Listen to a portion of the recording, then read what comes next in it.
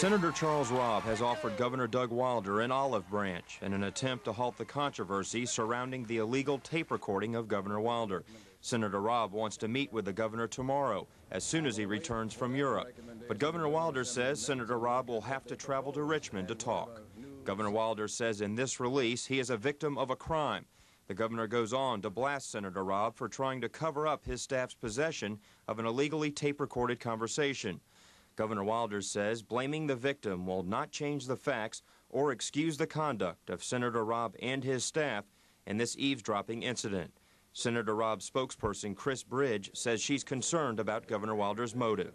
Well, I'm not sure what it is that is trying to be achieved on the part of some people, and I look forward to having that clarified. We need to know the answers. State Republicans are more critical of Senator Robb's staff than Governor Wilder.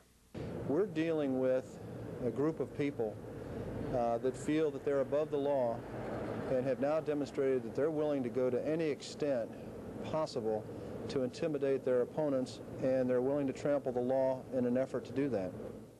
Republican leader Joe Elton says his party wants an investigation into how and who taped Doug Wilder's phone conversation. The governor has not ruled out an investigation nor a lawsuit against those responsible. This latest revelation involving Senator Robb and Governor Wilder is certainly their most controversial skirmish. With state lawmakers up for re-election in just 5 months, Democrats hope the pair will be able to iron out their differences.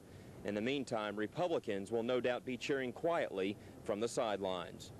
At the state capitol, Roger Harvey, WTVR News 6.